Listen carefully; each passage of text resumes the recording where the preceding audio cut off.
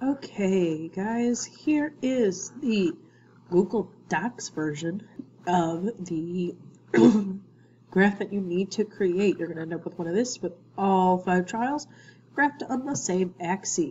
This is a little bit different than Excel. So I'm going to have my data all written out like it is here. Unlike Excel, I'm going to have to change my absorption to say whatever trial it is. So I'm going to go ahead and change all of my absorptions to whatever trial they are.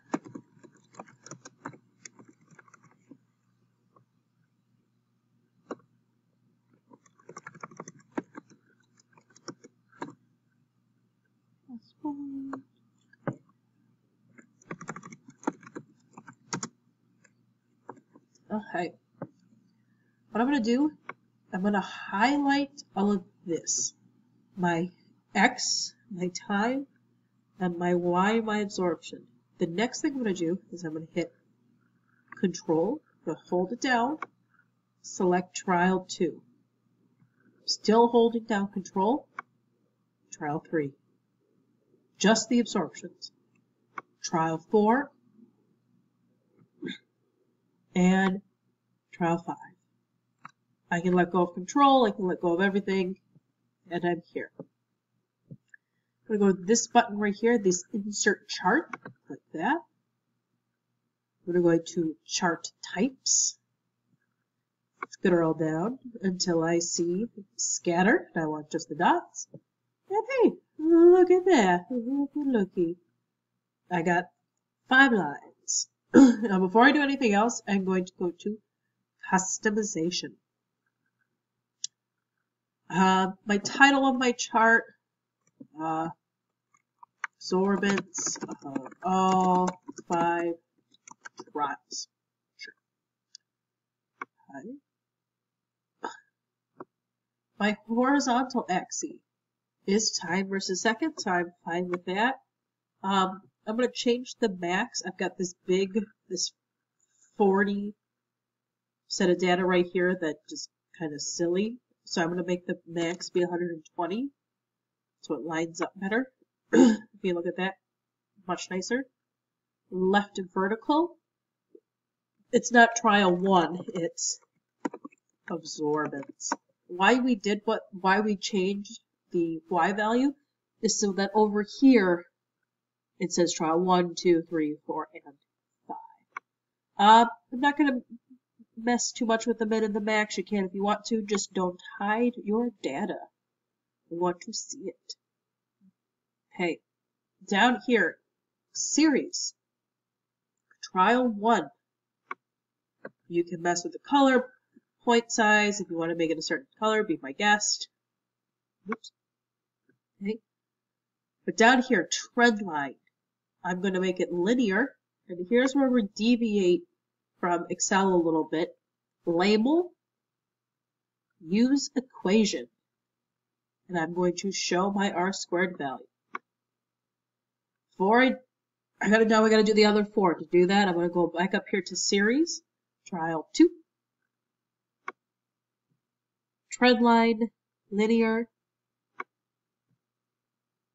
use equation, show R². Trial 3, linear, use equation, show R². And trial 4.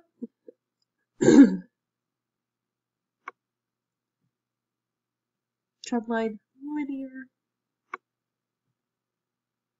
use equation, R². Okay, so what you might do, which is what I did the first time, is I accidentally hit insert.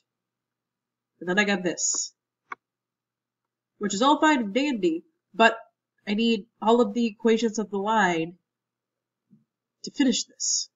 I need that information. So if you do that, you're going to come up here to this little arrow right here. You're going to click. Advanced Edit, Delete Chart, do not click that. Advanced Edit. and it's going to take you back to this screen. Go all the way back down to the bottom, draw 5, trend line linear, use equation, show R squared.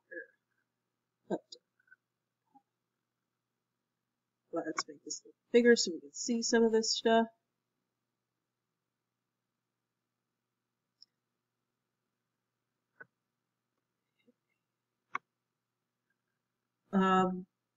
Since I can't see all of this, so I'm going to mess with this a little bit. So if I want to move this, unlike Excel, I just can't move things. So I'm going to click within the graph itself where it says move and resize. Now I have the ability to actually move it about the space. And now if I look over here, I can see everything so much nicer. I can fix font sizes, whatever I need to do to make sure it actually, is legible and readable.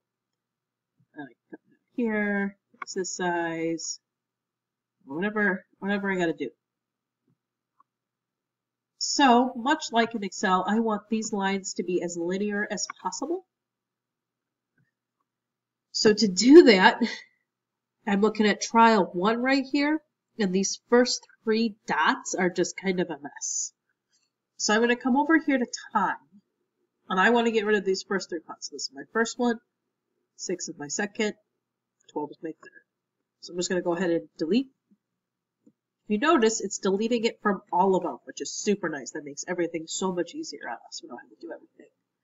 Now, again, I don't want to delete any more than 3 from either the beginning or from the end. Only 3. As for your data, the rest of your data, I go to sheet 2. Okay. Cut here. Over. Checking out the analysis. Okay. I want my slope, which is this number. I am going to round it. You can leave it in scientific notation, but I am going to round it. I want 2 numbers. So for trial 1, it would be -3, so that's 2 zeros, 2, 5. Here, -3, so that's 0.0018. So for trial 3, that would be 0.0018. Trial 4, 0.0017, 0.0016. Then I can go from. To see how to do the rest of the analysis, check out the first video from Excel about the last